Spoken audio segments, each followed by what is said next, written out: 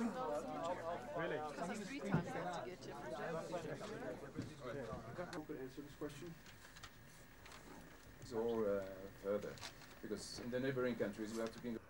The WFP plane yesterday otherwise carried high-energy biscuits for WFP, as well as medical supplies for UNICEF and electronic equipment for IOM and UNHCR. The aircraft was meant to overnight in Dushanbe in Tajikistan, ready for departure into Faizabad later this week with food aid.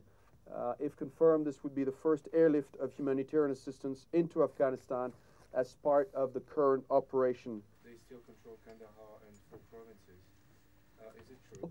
We're grateful to 2 governments in particular, as I mentioned, I believe, yesterday, the British government and the Danish government, which are giving us appropriate assistance in terms of equipment to be able to reopen offices wherever these might have been comprehensively looted. That is the case in Mazar, the case in Jalalabad as well.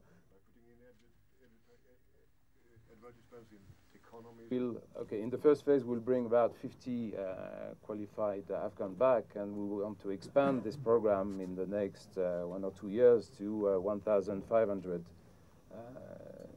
specialists.